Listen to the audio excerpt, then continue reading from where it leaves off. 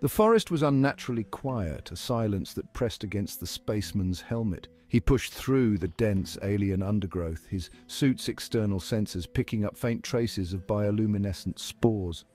Mist rose from the forest floor, coiling around his legs as he trudged forward. He'd been wandering for days, maybe weeks. Time had lost all meaning on this strange planet. "Come on, there's got to be something out here," he muttered, his voice sounding hollow inside his helmet. The wrist communicator on his suit flickered with static, and he glanced at it with a mixture of hope and frustration.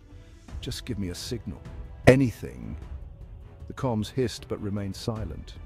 He sighed and continued his trek. Each step crackled over fallen leaves and twisted branches, creating the only sound in the vast, eerie forest. Despite the vibrant colors of the foliage around him, he couldn't shake the feeling of unease. It was as if the forest itself was watching, waiting. Then, without warning, a low hum vibrated through the air. The spaceman froze, his heart pounding.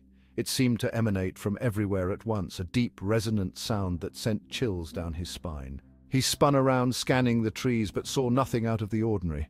"I know you're out there!" he shouted into the void. "Show yourself!" The hum ceased. For a moment, silence reclaimed the forest. Then a voice, calm, almost whispering, echoed around him.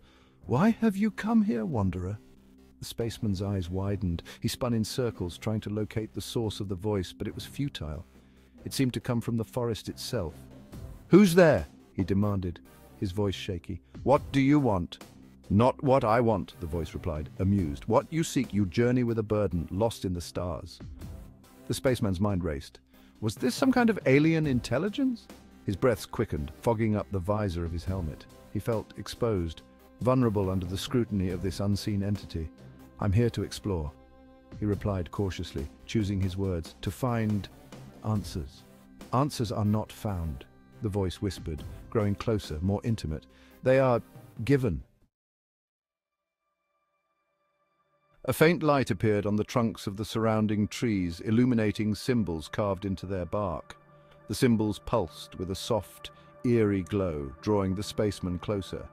Hesitantly, he reached out and touched one of the symbols with his gloved hand. A surge of energy shot through him, and suddenly his mind was filled with a torrent of images, stars swirling in the vastness of space, distant planets orbiting alien suns, faces both familiar and strange. He gasped, pulling back, but the images continued, flashing across the screen of his helmet in rapid succession.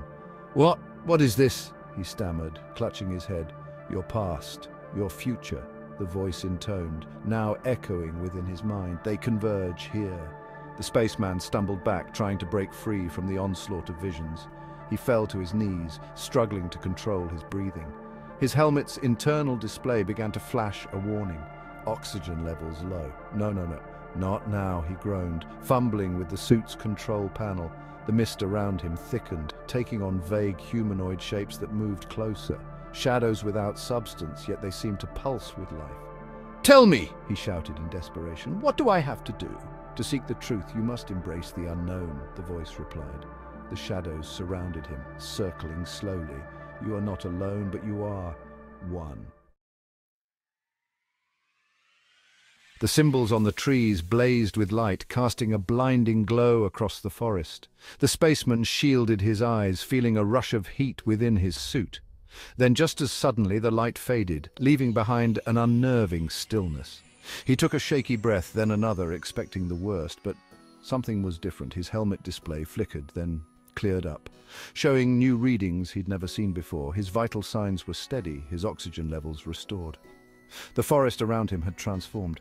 What was once dark and foreboding was now vibrant and alive, the colors more intense, more real. Creatures moved in the distance, small and nimble, their forms fluid and ever-changing. They glanced at him but made no move to approach, as if acknowledging his presence. The spaceman raised his hand. The symbols on the trees glowed in response, pulsing gently as if greeting him. He stood there, awestruck by the connection he felt with his surroundings. It was as if the forest itself had become a part of him, or perhaps he had become part of it. "What have you done to me?" he whispered, his voice trembling with a mixture of fear and wonder. "Given you the sight," the voice answered softly, now emanating from the forest itself. This world is not your end, wanderer. It is your beginning. The spaceman turned slowly, scanning the horizon. The mist had parted to reveal a narrow path leading deeper into the forest. For a moment he hesitated, a surge of doubt bubbling up inside him. Could he really trust this place, this entity that had altered him in ways he didn't yet understand?